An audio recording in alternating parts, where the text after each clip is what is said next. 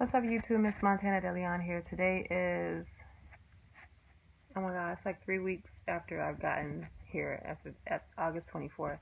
So it's like 3 weeks later.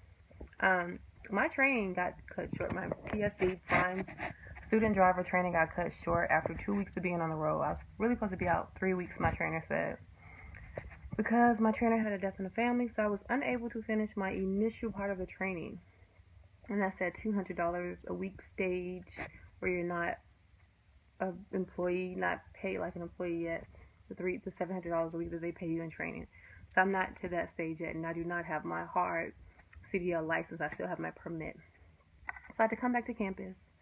They had to figure out what they were going to do with me.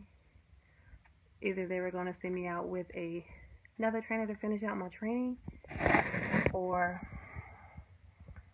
what they did was they evaluated me once I got here. So I was training on a Peterbilt, so I had to come back here and get evaluated on a Freightliner, which is a lot different. The pattern on the shifter is the same. The give is a lot less than the Peterbilt. So the give on the Peterbilt is like this, and the give on the Freightliner is like this. So it took a little, because I have to adjust to driving a Freightliner over a Peterbilt. Peterbilt is really smooth, flows really nicely. The Freightliner was a little tougher for me. So we did the road evaluation test. Said I was good. So then they put me with an instructor out here. Really, really good instructor. One of the top instructors out here. I think he won like top instructor, top trainer or something like that. 9 years in a row or something like that. So his name is Danny Gibson. Great teacher, wonderful man. Gives direction well. Makes things very, very clear and very, very easy for you. So I'm out on the training pad doing the back end maneuvers with him. We did parallel parking. Everything he said, I did it. It was amazingly easy. Today we did offset backing. Everything he said, I mean, he really didn't give me the step-by-step like he did yesterday. But I kind of got it for the most part. For the first part, I got it. The second part, I was kind of messing up because my stomach was hurting. I was just like ready to go back to the Millennium Building. So I wasn't feeling very well. But I'll be back on it tomorrow. So then I think he's going to run me through the 3 stages of the testing. So it's going to be pre-trip, meaning I have to go over the engine and name all the parts and the trailer and the coupling and all that stuff. A brake test. He's going to run through that with me to make sure I'm A1 on that. The backing, he's going to take me on the road test. The actual testing is going to be on, and kind of run me through that as well, and prepare me to test out to actually get my CDL license. So that's where I'm at right now. I've been here 2 or 3 days, like 2 days, 3 days. I don't know how much longer I'll be here, don't know. This is almost like the accelerated program, and people who already have their CDLs that come to Prime and want to work for Prime usually go through an accelerated program. I think they test out on the simulators to see how well you drive already, even though you already have your CDL. The simulators are shit, man. They're garbage.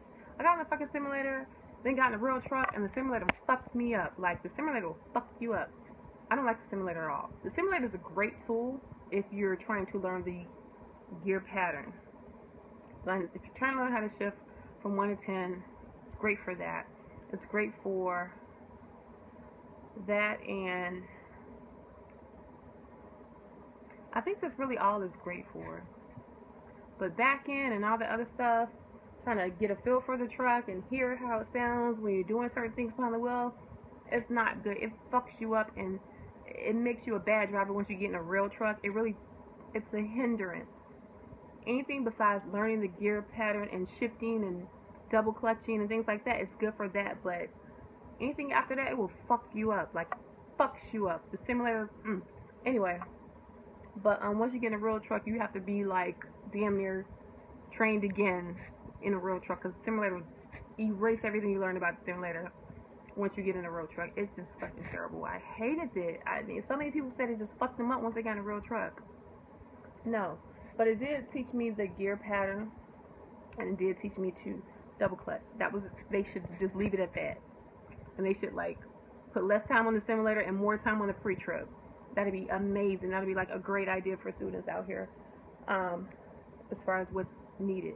And then when they do pre-trip, they need to teach you pre-trip on different trucks, because the pre-trip on the Freightliner is totally different from, not totally different, but there are some variances from the Peterbilt. I'm quite sure there are some variances from the Internationals that I've seen out there.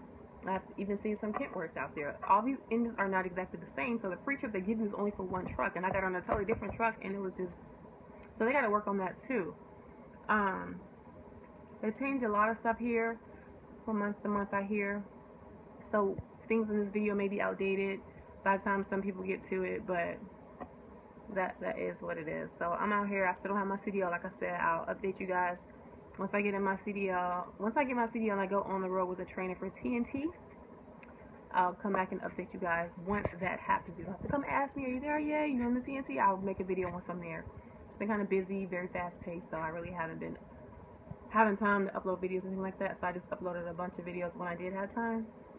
But yeah, that's the update on me. I'm still loving it. It's still fun. It's still interesting. It's still something totally out of my comfort zone, and I've adjusted and I've gotten comfortable with it. It's pretty cool. It's different. It's different. It's different for me. Something I probably would never thought of doing, but it's interesting. I'm very intrigued by it.